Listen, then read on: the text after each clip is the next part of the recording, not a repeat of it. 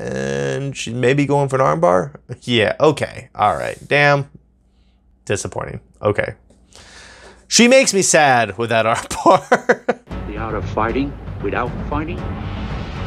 Show me some of it. Hi there everybody, Michael Valenti here with the School of Self-Defense in Indianapolis, and in today's video I'm going to be reacting to the 5 self-defense moves every woman should know by Joanna Official or Joanna So Official. Of course, if you are new to the channel, be sure to hit the subscribe button, click the little thumbs up button, and click the bell so you can get notified anytime I make a new video. Of course, if you live too far away from Indianapolis to train with me in person, you can now train with me online through our online self-defense course at Kenpo360.com, where you will learn the 18 self-defense techniques essential for survival. We cover stand, we cover clinch, we cover ground. Everything you need is at Kenpo360.com. Before we get started, I do have a bit of a bone to pick when it comes to the self-defense that's targeted towards women. I find more often than not that the self-defense that is taught to women is like a dumbed down version of effective martial arts. And I've always found that very frustrating. I come from an Italian Catholic family, which means I have very strong, intelligent women. I never understood why we take something as nuanced and complex as self-defense and try to put it into some like kind of dumbed down, 2-hour course, and then that's what we pitch to women. But then when we teach men, we teach them the real thing. More often than not, what gets taught to women is actually martial arts that wasn't designed for their situation. For example, probably the single most common style that actually gets taught to women is actually Japanese jiu-jitsu. Most people in the women's self-defense market maybe don't even know that's what they're doing, but you see a lot of wrist locks, you see a lot of like throws. It's Japanese jiu-jitsu. And Japanese jiu-jitsu was very specifically designed for samurai. The idea was like if I lost my sword or something, I would use my jujitsu to subdue my opponent. So these are young, powerful soldiers smothered and covered in armor in the best shape of their life, fighting on a battlefield. That's what jujitsu is made for. And then you're going to teach it to a 130-pound woman to defend herself, and they just aren't the same thing. And so what will work really well for a guy my size and maybe a bit younger than me is not necessarily going to work for that 120-pound woman. And so I see this all the time when it comes to women's self-defense. So hopefully this video is different. We will see. But I will tell you, 9 times out of 10, when I see women's self-defense, they're teaching techniques that probably won't work for a woman. So they call it women's self-defense and they teach them something that literally won't work for a woman. All right, so let's go ahead and take a look at this. Of course, as per usual for my reaction videos, I have no audio on this just for copyright purposes. So as we can see, we're starting off with the very classic self-defense beginner's technique of dealing with a wrist grab. This is a great introduction to self-defense. The bridge has already been made, so you're able to kind of understand what it feels like to fight from a close quarters position. The wrist grab, whereas it seems like it's not all that important, it shows up in every facet of grappling. So if somebody is trying to take you somewhere, lots of times they're grabbing your wrist. Another example, they're trying to keep you somewhere, they're going to grab your wrist. So you imagine maybe you're talking to a guy, right? And then you say, you know what, I'm done with you. And you turn around to walk away. He grabs your wrist and pulls you back and then won't let go. That's what this situation is all about. But the wrist grab is a great beginner's technique because it really allows the teacher to teach a bunch of concepts. So let's see how she deals with a wrist grab. This is very specifically what we call a cross-side wrist grab. So she's covering it, which is kind of cool. And then she goes for a joint lock. Yep. Like I said, most of the time, women's self-defense boils down to Japanese jiu-jitsu. All right, so she's going for that little wrist lock, where we go from there. And then she's driving them to the ground with it. Okay, this is a bad technique. This right here, unfortunately, where a woman is practicing on a woman, is one of the reasons why women's self-defense tends not be that great.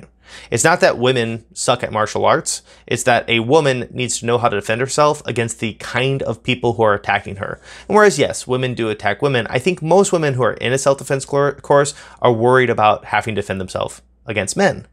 And this little rotation into a wrist lock, she's holding on to it so that the arm doesn't move, and then she's rotating and re-grabbing. The idea is this puts a tremendous amount of strain on the wrist, and then she's able to drive the person down with this joint lock. The truth is, literally, she would not be able to do this to somebody who outweighed her by 50 pounds, which is very likely in a self-defense scenario. All you have to do is go up to any dude you know and just play a game. Say, I'm gonna bend your wrist, and you try to keep it straight. Just play that game. And you'll see you could take both your hands and try to drive that wrist to a bent position, and you won't. And it will take them very little effort to resist it. Wrist locks, whereas they work, they are extremely difficult to do in real life. Most of the time, a wrist lock is something you're kind of getting because that person made like this a structural mistake, and you're capitalizing on it. Like they've already bent their wrist, and so you're going to go ahead and crash it. And then once she gets this hand over, the person just kind of falls to the ground. That's another very unrealistic response. It's not going to happen. I have no real nice way to say it. This is a terrible technique. And this is exactly what I'm talking about, where they teach a samurai art to a woman as self-defense. I'm sure a samurai would be able to develop the skill to do this to someone, but it's not realistic for the streets, if you want to call it that. It's not realistic for women's self-defense. So I hate this technique with a passion. So let's go ahead and look at our next one here. So she's coming around, big circle. Yeah, it's dumb. I was going to try to compliment it, but I just hate it. So next technique is if somebody's coming up and shouldering up to you and hugging to you, and they're kind of invading your personal space. This is a great example of where you need to have soft techniques and hard techniques, because a position like this could be extremely threatening, but this position like this could also just be, kind of a slightly drunk dude who doesn't know his own space. You don't need to ruin their life in order to make it clear to them that you don't want to be touched like this. So, she could go straight for the kill, or she could do something just kind of nice and knock him off of her. We'll see what they go with. So he comes underneath and then goes into a hammerlock. Ugh, okay. All right. So, so her initial response is what we'd call the soft release, how she kind of just rips that arm off of her. Super nice, just like, don't fucking touch me like that. It's very clear you don't like it. And then she goes into what we call a hammerlock, which is where you're bending this arm behind the back. This position is a very good controlling position, but it is also a very hard position to get someone into. That if you were to go online and you were to look up video of police officers trying to arrest a resisting opponent, this is the position they're trying to get them into. They're trying to get their arms into a hammerlock position so they can put handcuffs on them behind their back. And you can see if the guy's big, sometimes it takes 2 or 3 dudes to get the person into this position so they can arrest them. It's very rarely just like one dude cleanly arrests a dude if he's resisting. Yes, if the guy's compliant, it's not hard. But if you look at videos of cops arresting people who are resisting, no, it is extremely hard. And usually in these videos, the police officer's in great shape, and the guy that they're trying to arrest isn't in that great of shape. They're either really overweight or they're like really skinny and tweaking out, and it's still a really hard fight. This position, the hammerlock, whereas it is an effective position, it's definitely not what I would consider, one of the 5 self-defense moves that every woman should know. This is another example of Japanese jiu-jitsu being taught, a samurai art being taught to women. This particular technique is not going to go over well. I like the initial remove the arm off of your head. That's really good. But from there, I would think if you're trying to be more devastating, I'd go into the ballistic side of things. I would use a side kick to their knee or an eye strike or something like that. I think going in for this hammerlock, you're going to get about here, and then they're going to fling you off of them and know that you were trying to fight back and probably just escalate the situation. The hammerlock works if I'm bigger than you. That's when the hammerlock works. So I would not consider that good self-defense. All right, guys, we're not doing so hot. We're two into the 5, and both of them are no good. Let's see what their next one looks like. Self-defense against a hair pull. All right, so this is very specific for everybody who's not me. No, yeah. So someone pulling your hair is one of the most powerful controlling points in the body. When you study any kind of grappling, whether it be wrestling, judo, or Brazilian jiu-jitsu, one of the first things you learn is that if you control the head, you control the body. And because the hair is like 1,000 tiny handles attached to the head, it allows you to control the head very easily. Bad guys understand this. It's crazy. You can be considerably bigger than a guy, and then he grabs your hair and yanks, and you just go right with it because your neck is just not strong enough to resist, and where the head goes, the body will follow. So yeah, being grabbed by the hair is a devastating assault that has to be addressed, probably with the most aggressive force that you can. In the last technique, I said there's soft techniques, hard techniques. You go right for a hard technique. Someone grabs your hair because there's no way there's like a misunderstanding happening. They're trying to fuck you up. So let's go ahead and see how she handles it. All right, do the overhook. Okay, that's like all right. So what she's doing here is she's doing overhook into what we call the bar song. So she makes a little bit of space, which is going to extend their arm. And that's smart because when your people are most strong close to their core, so the further out they are, the weaker they are. I assume that's what she's doing, making some space. So she's wrapping around. I may have been wrong about her getting that space. She wraps around, and this particular thing, some people call it, it goes by a lot of different names, but I always call this the bar song because you're breaking their arm by doing this like bar shanty thing. That you're doing this sort of thing. And what this particular move does is it dislocates your opponent's shoulder. It's really a powerful move. I actually use this a lot in Brazilian Jiu-Jitsu and Judo, that when I'm grappling with guys, they'll grab a hold of my lapel and I'll bar song over. And what I usually do, because I'm in the gi, I can feed their gi to my hand, and so I can actually secure this position very permanently and have a whole nother hand to grip fight with, which is super duper nice, highly recommended. So the overhook is really, really good. I'll be honest, I don't have hair, so I have no way of testing this technique out to see like how badly it pulls your hair to do this technique. But I think that's probably a good like initial response. And then of course her opponent just goes flying to the ground. One of the biggest problems with this video is the fact that her partner is clearly not a fighter. So all of these techniques are like extremely effective on her, but she's like this little tiny woman. Like, look how skinny she is. She's a little tiny woman getting tossed around. This is going to be, of course, most things are going to be very effective on her. But once again, it doesn't matter what works on your friends. It matters what works on someone who's bigger, stronger, and more athletic than you are. That's the guy who we're training to beat. So the bar song would work, but man, that would hurt your hair. And look, if you look, yeah, the girl is slowly losing her grip, which just means she doesn't have a lot of forearm strength. This would not strip the grip off your hair. I can assure you of that. If they let go, it's just because they don't want the pain in their shoulder. They want to hold on to that. They're going to keep hold of your hair. It's probably that she has a lack of forearm strength, to be honest. Yeah, I don't even know what to say about this one. It's a technique that the actual overhook into a bar song is a good technique. Doing it when someone is grabbing your hair, I think may just result in you getting your neck pulled back really, really violently. I don't think it will make them let go of your hair if that's what you think is going to happen. I think there's a lot of other more effective techniques that you can do, most notably, like I mentioned before, relying on the ballistic side of self-defense, eye jabs, elbows, knees, side kicks to the leg, to the knee, like relying on those techniques to incapacitate your opponent quickly. Once again, this is kind of more of that like Japanese jiu-jitsu base, which is not that Japanese jiu-jitsu doesn't work. I want to make that really clear. It's that it's not the best for women's self-defense. And that's something I'm always trying to stress to people, that it's not about what works, it's about what works best. That's what we should always be asking.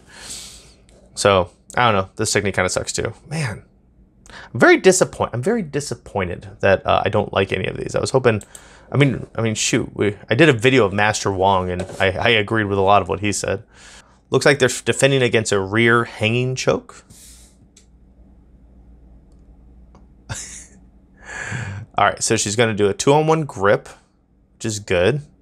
That prevents the choke from getting close to you. She's changing her elevation, super duper good. That anytime someone grabs you from behind, you want to instantly lower yourself and widen your base. This makes you harder to pick up because they've probably positioned themselves in a way that makes it easy to pick you up, and so you change your orientation suddenly. You can imagine how difficult it would be to try to like carry a couch if the couch just constantly transformed its size, right? That's what we're doing. That we're making ourselves bigger and lower so that suddenly all the weight of my body gets dropped to the small of their back. She's in a fairly decent horse stance, which is where your legs are wide and toes are pointed forward. That gives you a really solid base, makes you harder to pick up and harder to knock down. The 2-on-1 on the arm, super good as well. Really dig that. So far, we're so good. Maybe we're getting a good one. Yeah, super good advice there. So what she's saying here is that we want to turn our chin away from the elbow that's around our neck, because if the arm's coming across this way and I turn towards it, I get choked. See that? So I always turn my head. Anytime someone puts their arm around your neck, you're going to do 2-on-1, keep it tight. We actually teach a similar technique in our online course, Kenpo360.com. It's called Japanese Stranglehold B, and it's the same kind of idea. We want to get this 2-on-1 and turn our chin away from that choke so that we aren't being choked. So very good advice on her end. So far we're doing good. She got the 2-on-1, she's made base, tucked her chin, and turned away from the elbow, preventing the choke and making it harder for her to be picked up. Let's see where she goes from here. Nice tight pluck, goes down.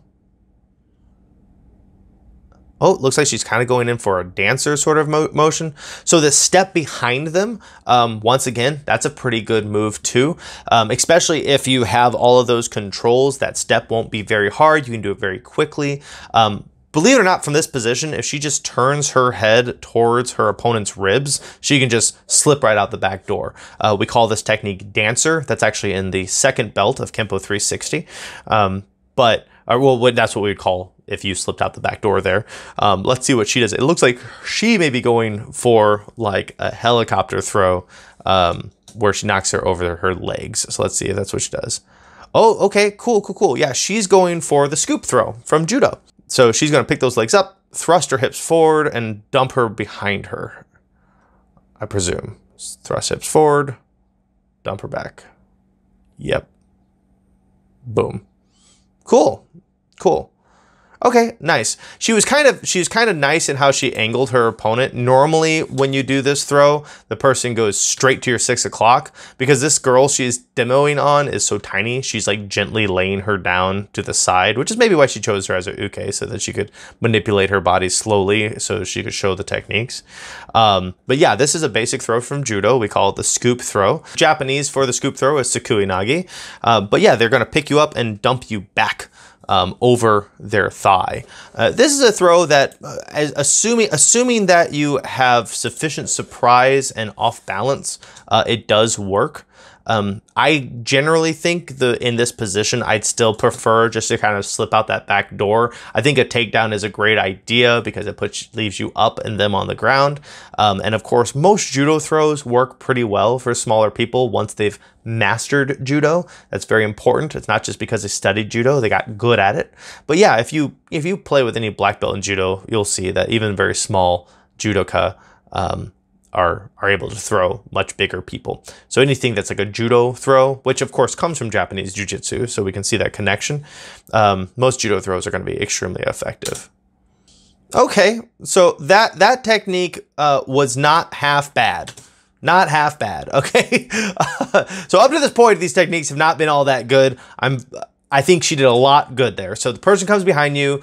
Let's kind of tick off everything that works. So she lowered her base. Most important thing is somebody grabs you. She turns her head away from the elbow, tucking her chin. Most important thing is someone's trying to choke you. She does that 2-on-1 grip to the arms. Super good. Everybody who studies Brazilian Jiu-Jitsu and Judo are familiar with this grip. That's super duper good. She moves behind them. That's fairly good. She should have just ducked her head out the hole that she created. That would have been the technique called dancer from Kenpo 360.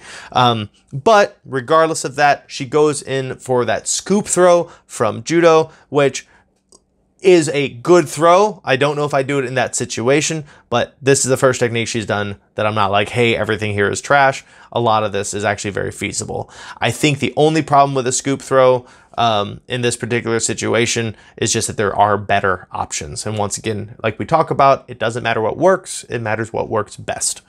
All right, so I think we should have one more. All right, so we are in guard. All right, so now we're getting a little into, I mean, guard exists in most grappling arts, but this is most famous in Brazilian Jiu-Jitsu. I've been studying Brazilian Jiu-Jitsu since I was very young. I started formally studying it in 2006. Gives you an idea of how long I've been doing it. So yeah, this is called guard, and the person is choking her. Basic if-then statement. If you are on the ground and you are on your back, then you want to have your opponent in your guard. What guard is allowing her to do, by having her legs around her opponent, she's able to control the weight of her opponent with her legs. So at no point can the person really bear down on you and completely crush you and pin you. You're able to manipulate their weight.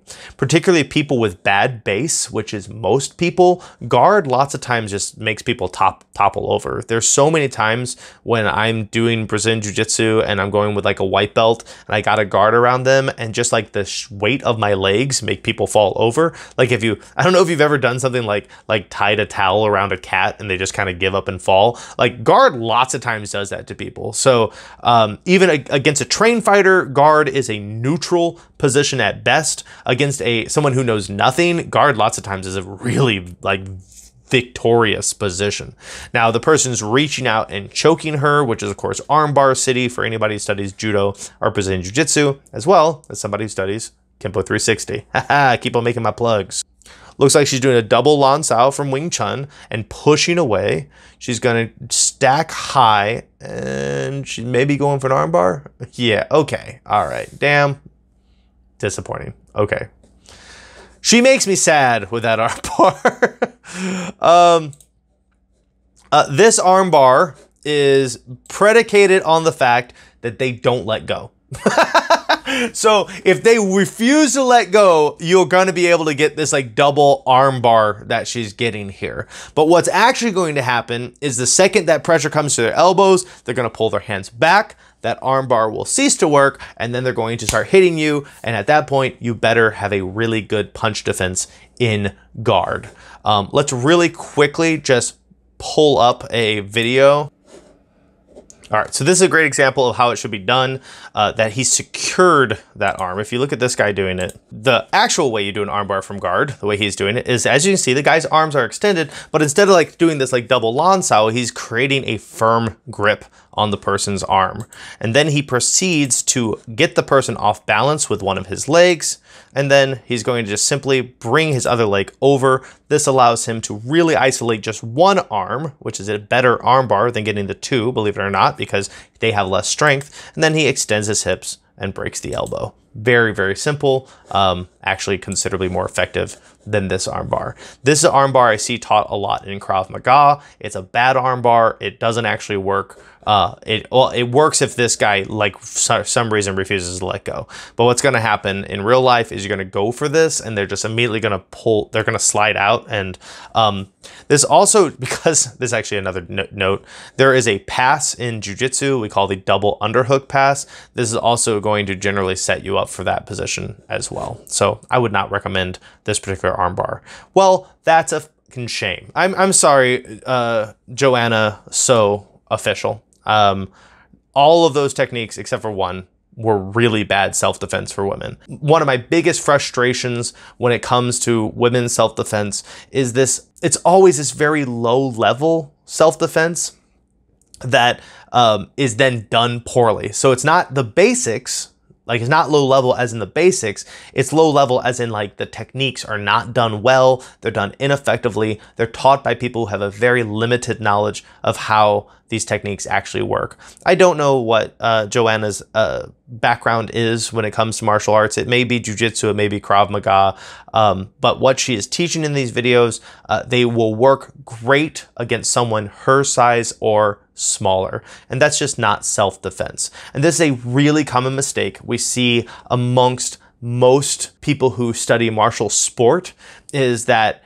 just because it works on someone in your weight class doesn't mean it will work on someone who's above your weight class. And when it comes to self-defense, we ignore all techniques that are overly size specific. If it won't work on someone who outweighs you by 50 pounds, it's not good self-defense, because someone outweighing you by 50 pounds is not an unrealistic situation. I'm not saying someone who weighs 100 pounds doing it to someone who weighs 300 pounds. I'm simply saying someone who weighs 150, like most women, versus somebody who weighs 200, like most men. So that's not an unrealistic ask. And a lot of these techniques just would not work on a larger opponent, which is quite disappointing. However, if you do want to learn self-defense techniques that work on a larger opponent, you can do that on our website, Kempo360.com, where I teach the 18 essential techniques for survival. This is the base curriculum that I teach to all of my students when they first come into my school. That's at Kempo360.com. And of course, if you've made it to the end of the video and you're not subscribed, why aren't you? You're clearly being entertained, so be sure to click the subscribe button, click the little thumbs up button, and hit that bell. Share it with your friends. You know how to do the whole YouTube thing. We're trying to grow this channel, and we can only do it with your help. And of course, as I always do, a lot of people will comment on my videos, having not made it all the way to the end of the video. So to prove to me that you made it to the end, I want you to include the phrase triple armbar. That's a double armbar. Include the phrase triple armbar somewhere in your comment to me so that you and I will know you made it to the end. So until next time, everybody, I'm Michael Valenti with the School of Self-Defense in Indianapolis. Fight on.